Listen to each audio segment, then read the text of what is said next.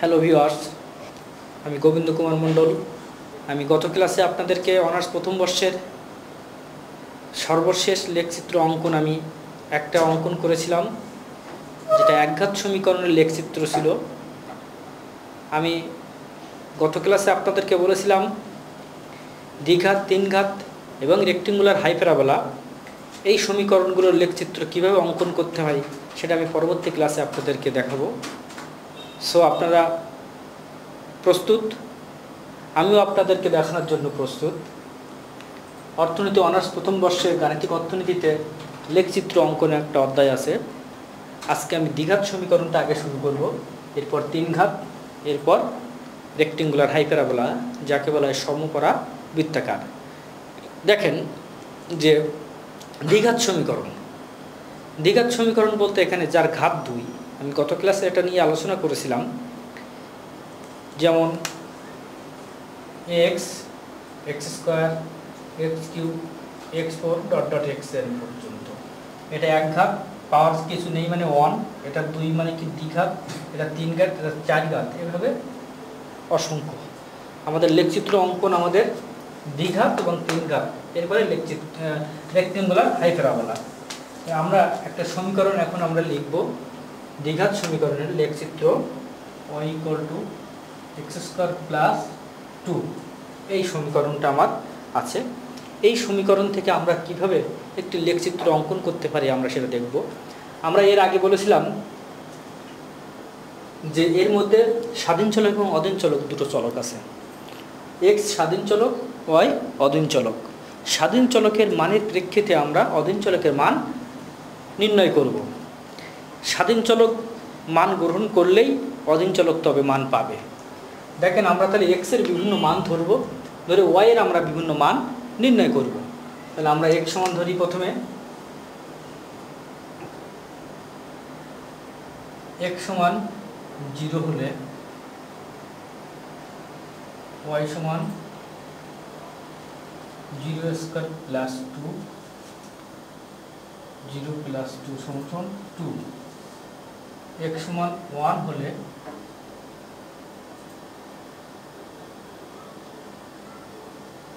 ঠিক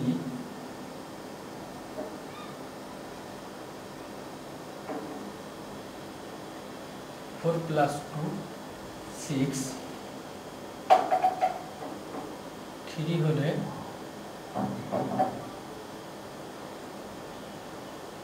11। x সমান -1 হলে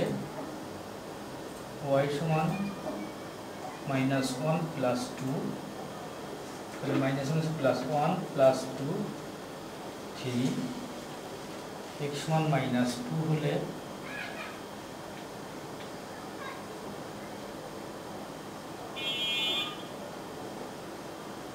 x সমান -3 হলে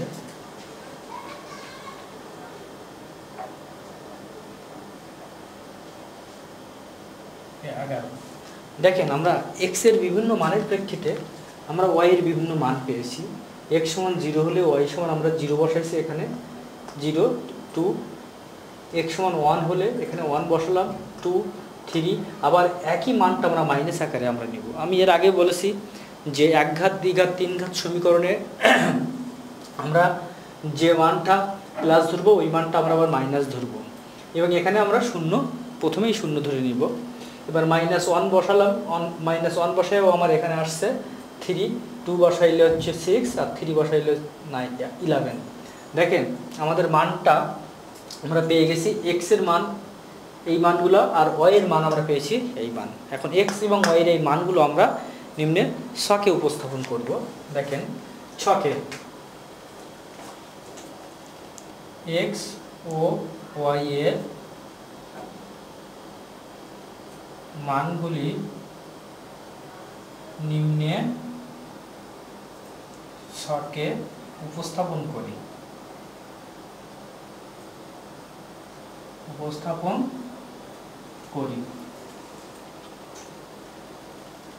x1 x2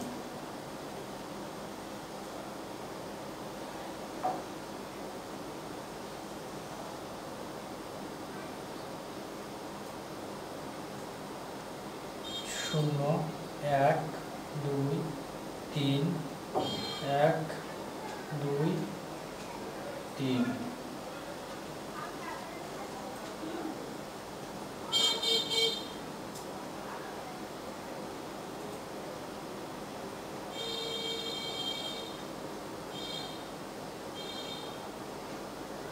দেখেন আমরা এক্স এর যে মানগুলো ধরলাম সেই মানগুলো আমরা এক্স এর, এবং এক্স এর মানের পরিপ্রেক্ষিতে আমরা যে মানগুলো পেয়েছি 2 3 6 11 3 6 11 আমরা মান পেয়েছি। এখন আমরা লেখচিত্র অঙ্কন করব। দেখেন এই এক্স এবং ওয়াই এর মানগুলো আমরা কি করব, এখন লেখচিত্রে উপস্থাপন করি।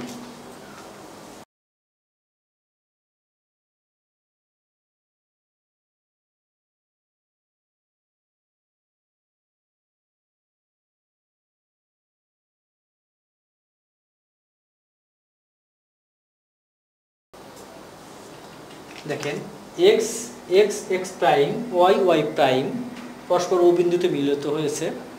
আমরা এ পাশে এক্স এর ধনাত্মক মান, বাম পাশে এক্স এর ঋণাত্মক মান, উপরে আমরা এক্স এর ধনাত্মক মান আর ওয়াই এর ধনাত্মক মান, নিচে আমরা ওয়াই এর ঋণাত্মক মান স্থাপন করব, করে আমরা লেখচিত্র অঙ্কন করব। আমরা দেখতে হবে আমার এর মধ্যে প্রথমে আমার খুঁজে বের করতে হবে এক্স এর সর্বোচ্চ মান কত। এটা প্লাস বা মাইনাস যে কোনো মান, সর্বোচ্চ মান যেটা হবে আমার এক্স এর দুই পাশে ঠিক সেই কয়টা আমার সেরকমভাবে আমার ঘর করে নিতে হবে। এরপর আমরা দেখতে হবে ওয়াই এর সর্বোচ্চ মান কত, সেটা প্লাস মান হোক আর মাইনাস মান হোক, যেটা আসবে সেটা আমরা উপরে এবং নিচে আমরা সেই ঘরগুলো সেভাবে আমরা ধরে নিব।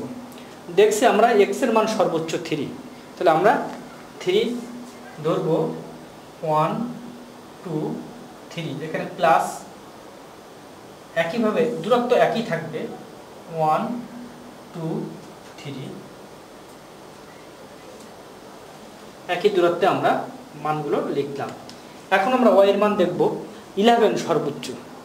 তাহলে আমরা ওয়াই এর মান যেহেতু 11 আমরা 2 করে ধরতে পারি, 4 6 8 10 12।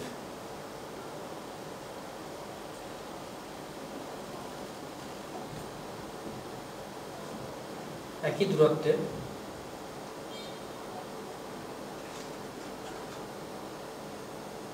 -2 4 6 8 10 12। তাহলে আমরা এক্স এবং ওয়াই এর আমরা মানগুলো এখানে আমরা লিখলাম। এখন আমরা এই এক্স এবং ওয়াই এর মানগুলো আমরা ছক কাগজে আমরা এখন উপস্থাপন করব। তাহলে দেখেন আমরা কিভাবে এটা উপস্থাপন করতে পারি।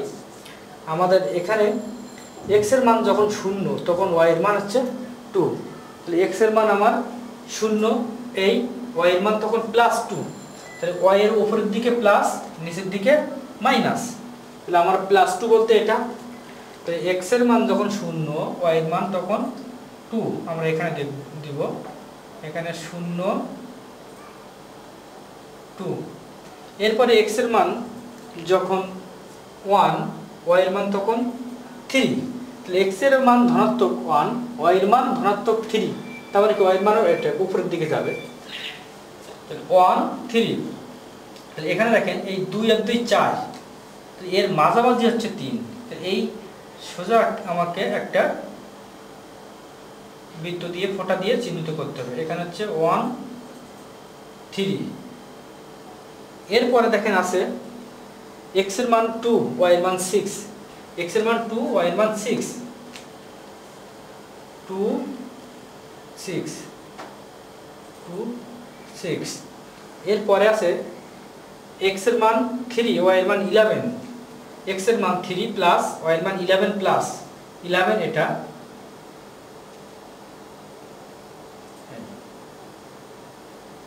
3 11 আমরা একটা পেয়েছি। এরপরে দেখেন -1 x এর মান, তাহলে -1 বলতে -1 এটা, তখন y এর মান কত +3, তাহলে আমরা -1 পেয়েছি, +3 বলতে উপরে এটা 3 1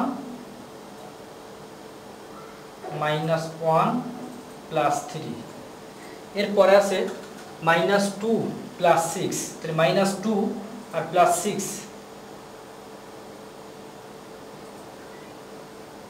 -2 6, এরপরে আছে দেখেন -3 11, -3 11, এটা 11,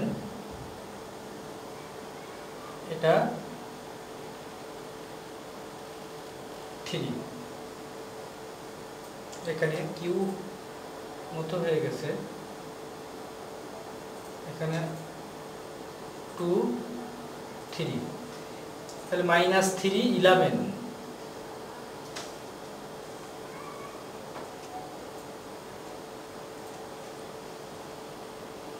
-3 আর 11। দেখেন আমরা বিভিন্ন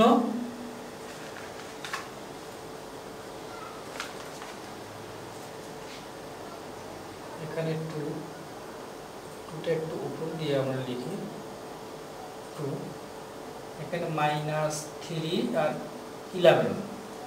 এখন আমরা বিভিন্ন বিন্দু পেয়েছি, দেখেন এই যে মানগুলো আমরা পেয়েছি প্রত্যেকটা বিন্দুর মানগুলো, এই বিন্দুগুলো এখন আমার কি করতে হবে, একটার সাথে একটা যোগ করতে হবে, তাহলে আমার একটা লেখচিত্র অঙ্কন হয়ে যাবে। দেখেন আমরা যোগ করি,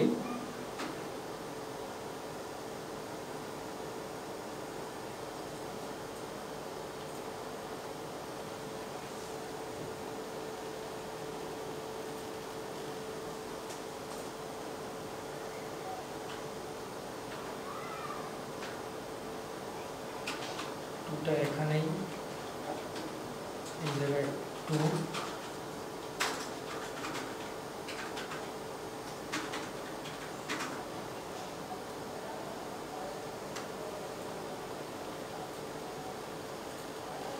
এটা y = x² + 2।